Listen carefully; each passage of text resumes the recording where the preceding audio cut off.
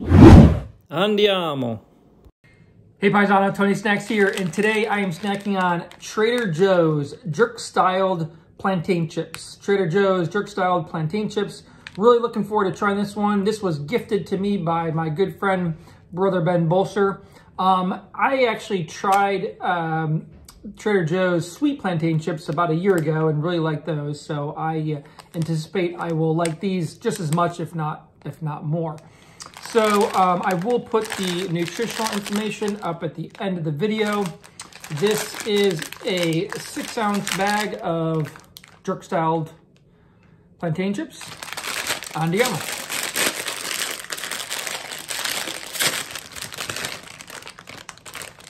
Smells like plantain chips.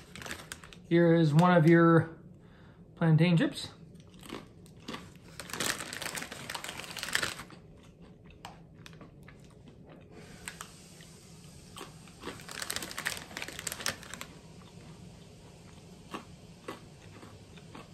These are good. I would say style-wise, I like these even better than the sweet plantain chips, just because my preference is this type of seasoning over something that's sweet.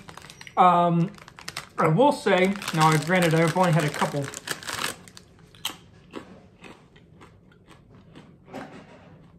I wouldn't mind a little bit more seasoning on these, but they're pretty good. Have a nice crunch to them. You still get a really good plantain flavor, but the Cajun seasoning is really nice. It does have a little bit of a bite. I'm actually getting it on the front of my front of the palate, front of my tongue, more so than the back of the throat, which is where I usually get kind of spicy foods. So yeah, these are excellent.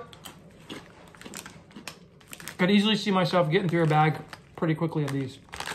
So if you have a Trader Joe's near you, or a good friend like Brother Ben Bolser that has a Trader Joe, or goes to Trader Joe's, keep a lookout for this one.